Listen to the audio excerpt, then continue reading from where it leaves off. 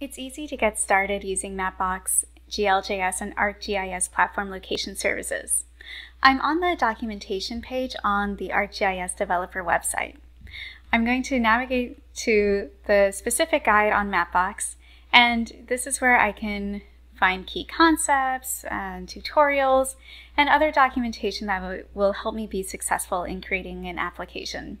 Getting started is really simple. All I need is an ArcGIS account and an API key that's scoped to access the service. Let's get started by creating a Hello World application.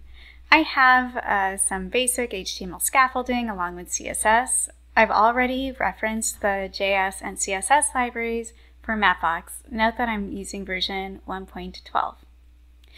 All right, the first thing I need to do is get that API key.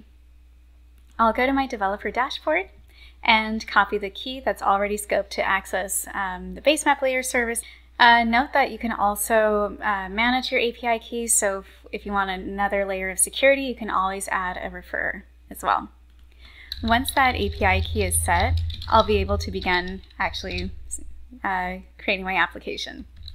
Next, let's reference a Basemap enumeration. I can find the list of Basemap enumerations in the Mapping APIs and Services guide. I'm on the Basemap layer service page. And there are 25 enumerations available. There are streets and navigation, the creative, OpenStreetMap, imagery and topography. And I'm going to pick one at random. Let's do, I don't know, ArcGIS navigation.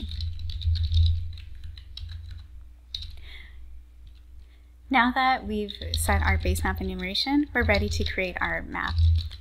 I'm going to have to pull in the service URL for the Basemap enumeration that we've set once I specify the container. Style. And the service URL, if you look at it, take note that we have to specify the type as style. This is because the type parameter will specify whether to return that Basemap JSON as a Mapbox style JSON or as an Esri web map JSON. Once we set that style URL, we can set the zoom level to say 12 and the center to 5 and 52. Note that this is longitude, and latitude. All right, great. So when we refresh our application, we'll have our map. If we want to update the Basemap enumeration, we can do that. All we need to do is change the name, and we get Nova, and let's try, I don't know, imagery, and we're done. We were able to quickly create an app using Mapbox GL JS and ArcGIS location services.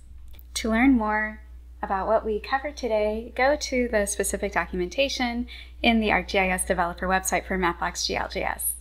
I'll link the developer guide and the specific Mapbox guide in the description below.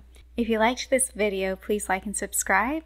And if you have any comments about what videos we should do next or any other suggestions or ideas, please leave those in the comments section down below.